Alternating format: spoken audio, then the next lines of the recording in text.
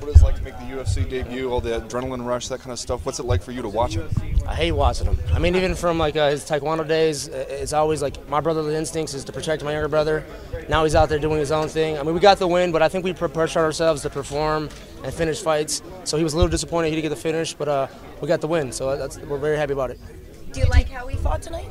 I think he can fight better. I mean, I spar him all the time. He probably gives me the hardest rounds out of everybody. So I know he has a lot more potential.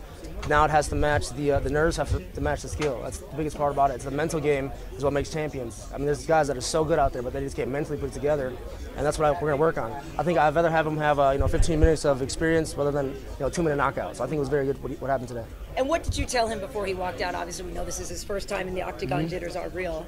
I told him it's not about our dad. It's not about Anthony Pettis. Today it's Sergio Pettis. You start your journey, you start your destiny, and just take advantage of it. Fall in love with the atmosphere, the feeling of walking out, the feeling of the octagon, and don't make it a job. Just make this fun, and it's gonna always happen.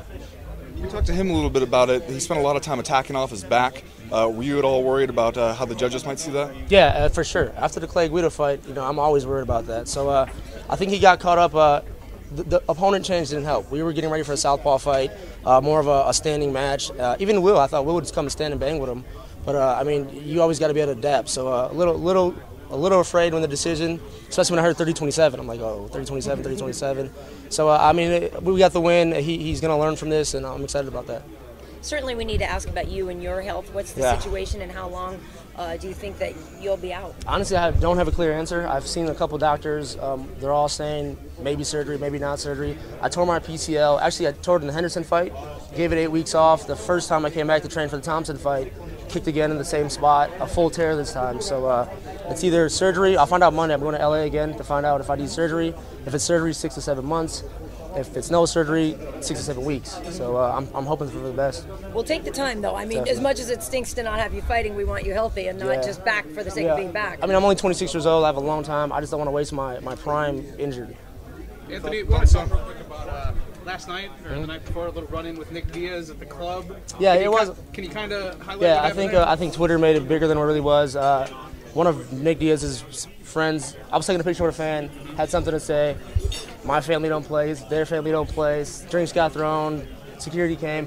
Me and Nick Diaz never had a confrontation, together. But I think Twitter blew it up a little more than it was. That's normal for me, in Milwaukee. It's nothing big. Last one, guys.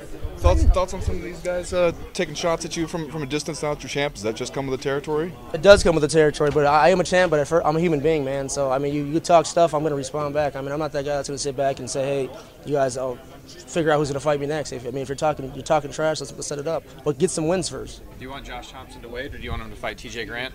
Let's have him. Oh, you know what? That's hard to say because I feel TJ deserves a title shot. So, I mean, if we make him wait so long, I was in that same position. So it's up to the UFC what they feel is right. Thanks, guys. Thanks, guys. Thank you.